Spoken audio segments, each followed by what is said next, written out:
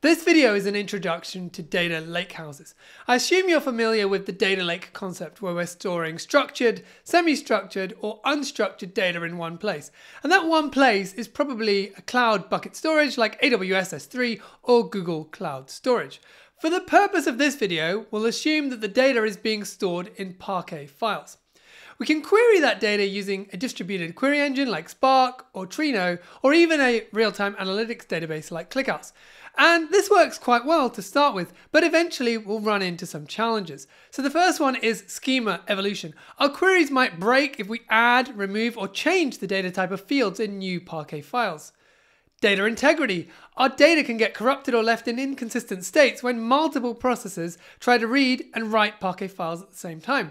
The next one is query performance. As we add more Parquet files, our queries get slower as the query engine has to scan all the files to determine whether they're relevant for a query.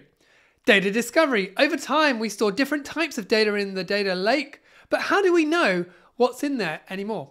And then finally, access control. How do we make sure that users can only see the data that they should be able to see?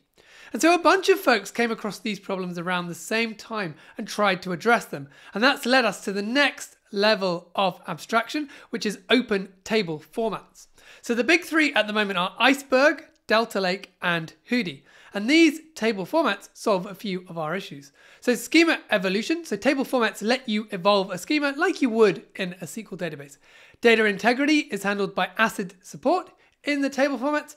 And then for query performance, the query engine can analyze table format metadata to understand the partitioning scheme and then ignore irrelevant files. But we still haven't solved the data discovery and access control issues. And that's where our next layer, the data catalog, helps. So two popular catalogs are AWS Glue and Unity. For data discovery, the data catalog will tell us what tables are available to query, and the data catalog controls access and provides the appropriate credentials to query the data lake. And these four layers make up the data lakehouse. So we've got the query engine, the data catalog, the table formats, and then finally the data lake for storage. And you'll probably have noticed that these layers are the same as what we have in a database.